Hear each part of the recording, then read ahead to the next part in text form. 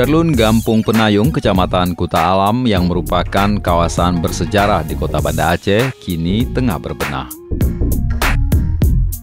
Sejumlah pelukis mural Aceh menggambar berbagai lukisan menarik di kawasan pertokoan Jalan Jambi, Gampong Peunayong. Zul MS yang ikut berpartisipasi dalam kegiatan ini mengatakan dirinya diminta berpartisipasi oleh para pemuda Gampong Peunayong untuk melukis mural di kawasan tersebut.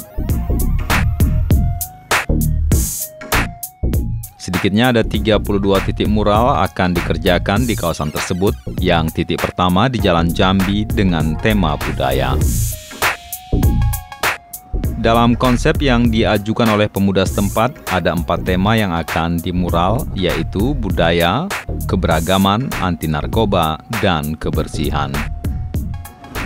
Jadi saya istilahnya mencoba berpartisipasi, mengambil peran sebagai pelukis, apa yang bisa kita berikan untuk memberi warna kota di mana kita berdomisili. Kebetulan ini abang dapat tugas untuk di mana Pasar Peunayong, di Ya, Gampong Peunayong. kebetulan yang punya inisiasi, yang berinisiatif itu warga pemuda Kampung Peunayong. Nah, jadi setelah mereka berembuk dan segala macam, mengajak kita untuk supaya bisa berperan.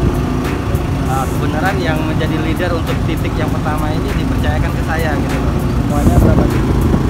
Setahu saya 3 yang pertama, kemudian 15 yang kedua, totalnya ada 32 titik untuk wilayah Pasar Peunayong, wilayah Peunayong.